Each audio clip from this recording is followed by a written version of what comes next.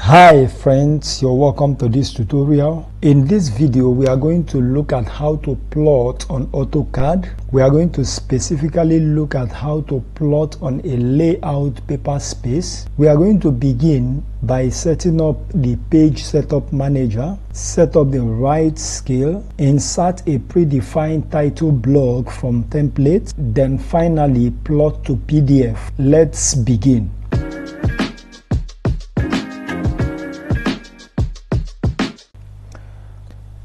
It's important to know that when it comes to plotting, there are two different windows in which you can plot from. The first is the model space, which we are in. Then the second is the layout space, which is the paper space. But just before you do any plotting or printing, there are necessary setup which is required of you before you can do any plotting.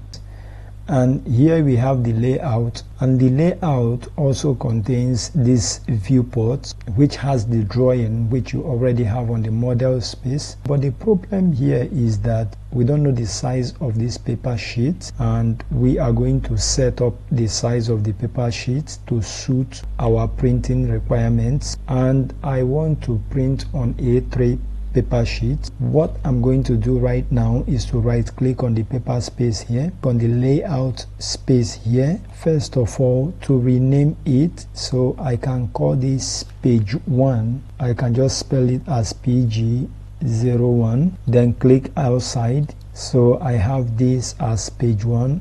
And subsequently we can keep adding up, because each time you click on this plot sign you just added a new page. So we can just keep renaming it as page 2, page 3, page 4, because you're going to be printing multiple pages at the end of your project. So right here I'm just going to right click in order to delete this, because I just want only one layout paper space there. And to set it up, you right click as well and go to page setup manager.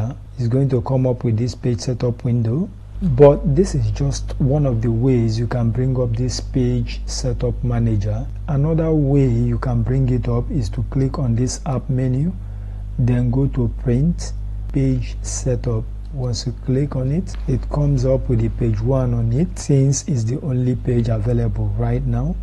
Then the next is to go to modify. If you click on new, you are adding a new one to this, so modify. The first thing we are going to be setting up right now is the printer stroke plotter. What you have to do, if you have a physical printer in your office, in your house, already installed on your PC, what you have to do is to click on this drop down and select the physical printer.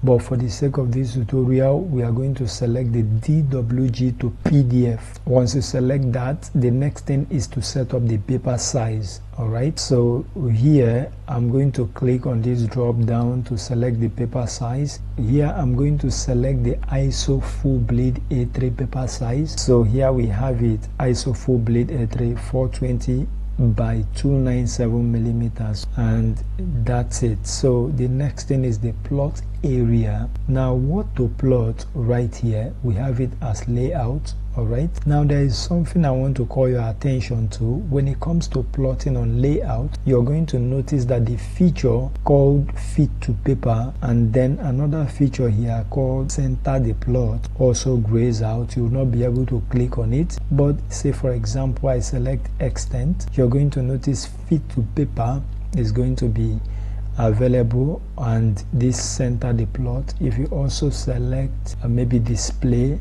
you're also going to see, and each of them you select, you're going to see the display on the preview right here. But because we are on paper space, we are going to put it on layout. Alright, here is the plot offset. You can set it up manually if you want, but I'm just going to leave everything there the way it is. Then the next thing is the plot scale. We have it as 1 is to 0.03 ... but then my unit is in millimeters. If you did your drawing on inches, you select inches. So here I'm going to change the scale to my preferred scale, which is 1:1.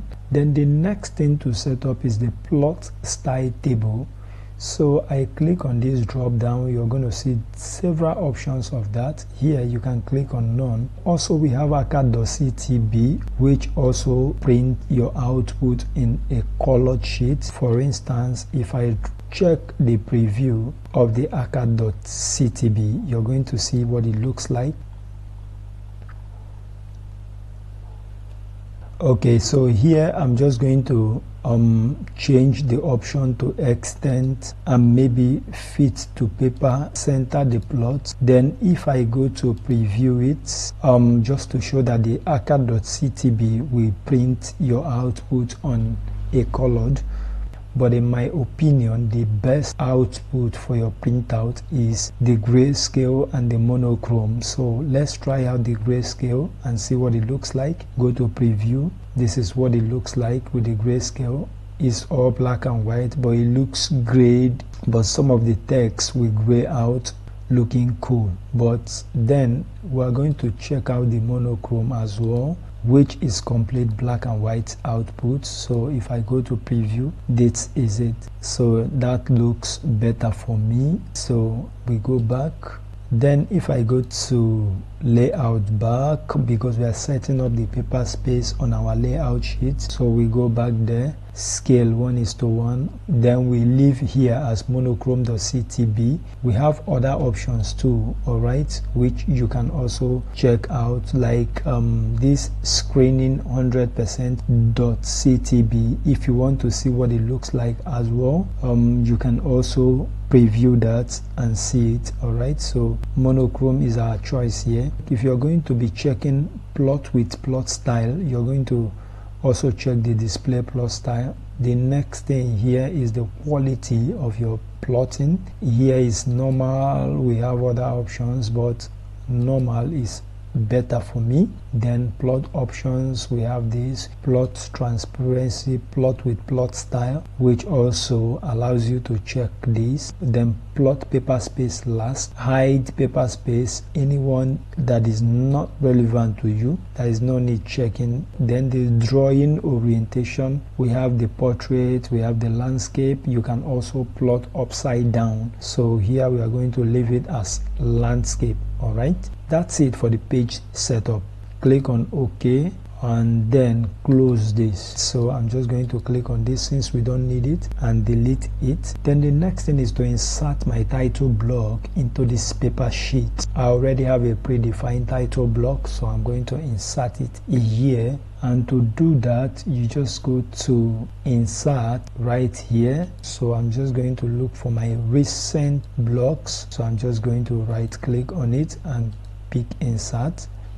Then I drag it, just making sure it's within the margins. Alright, and I click here, so I can now close this. Anywhere that is not within the margin will not actually print. So I'm just going to be careful to check if everything is fitted in within the margin. I can go to plots just to preview what it will look like. So if you notice the external margin, the external line of my title block is not showing on this part. So what I'm going to do in that case, I close this, explode this, and I select it, and here is explode. I click on explode, then just go and do a cross window like this, pick stretch and move it a bit inside, just like that. And I do the same on this other side. I pick stretch, move it a bit inside, and if this other side is not also looking okay, I pick stretch, move it a bit inside. If I go back to plot and then I preview, so here you can see that all the margins are fitted in. Then I go back, close. The information about the project stroke location should be handy on your title block. Then your notes, your company logo, and probably your client's company logo. Let me also bring up my company logo and place it here. Now the easiest way to do that is to just go to your menu bar, click on insert, raster image references, So I click on Irech logo, open, just click on OK, and then here there are other options, but just click on OK also. At this point you can click anywhere and scale it. I can just pick move, select move to centralize it. You can also choose to insert the logo of your client on this particular portion, So to do that, I go back to insert and then click on raster references. Then I go to my desktop and then I look for where, click on this. Okay, let's say this is my client right now, and I say open. Then I pick move and move it to that point.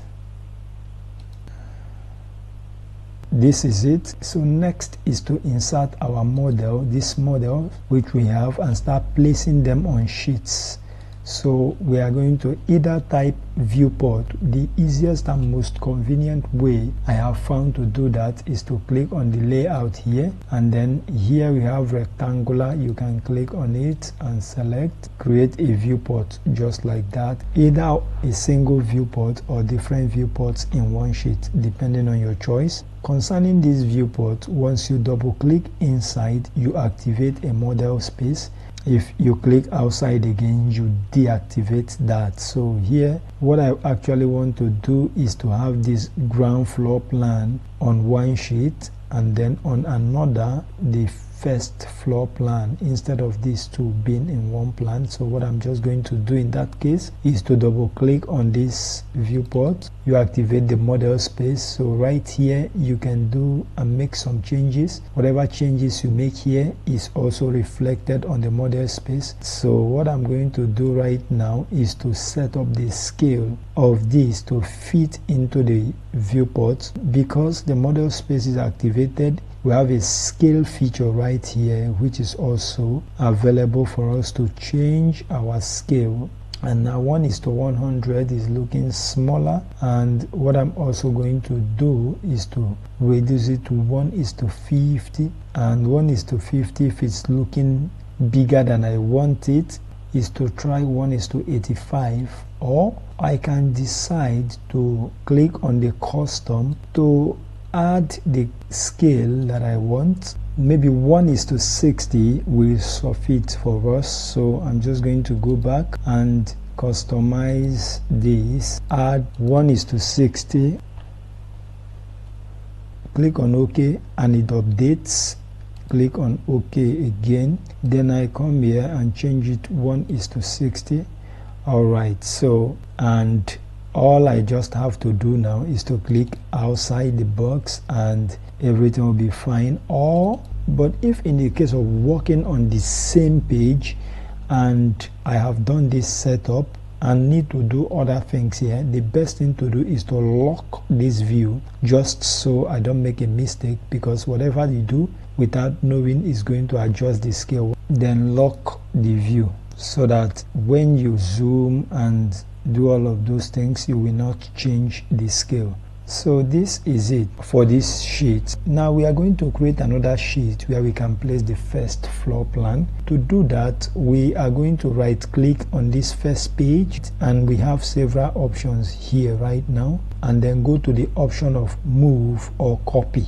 Instead of creating new page setup, inserting new block from templates, so the shortest way to do this right now, click on move or copy. So here we have this first page, and we can check this create a copy and say OK. So we've created a new copy, page 01, in bracket we have 2, but we can right click and rename it. So this one I call it page 02, and I click outside. Click on the page 2, which is this. What we are going to do right now is to unlock the view. So I double click inside, and then I unlock this. Then I zoom and place this at the center, and then I select the right scale, 1:60.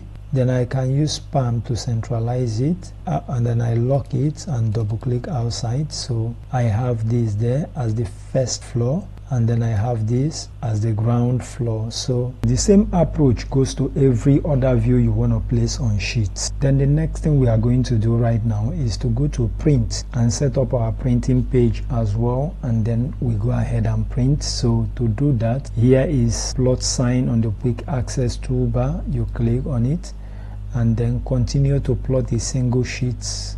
This is the window for our printing. Then the next place where you can find this is to go to the app menu as well, and then you go to print and go to plot, continue to plot a single sheet. Then the first thing we are going to set up here is page we want to print. Here you will notice that all of the settings we did during the paper space setup will appear on this place, but then it has additional setting like this box here where it says save changes to layout. Check that and all of these ones remain intact. Here we are printing on layout as well, and then the monochrome, the quality is normal. So we've done these settings already, but they just appeared on the plot window. So what we are going to do right now is to go ahead and print. So let's preview what we are printing.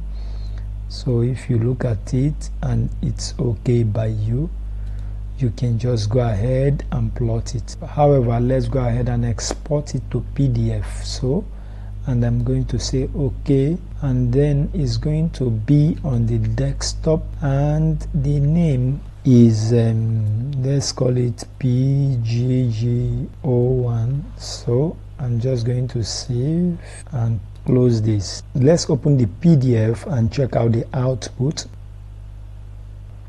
So this is it, and it's not looking bad. With this, we've come to the end of this tutorial. Subscribe to this channel for more. Thanks for watching. See you in the next video.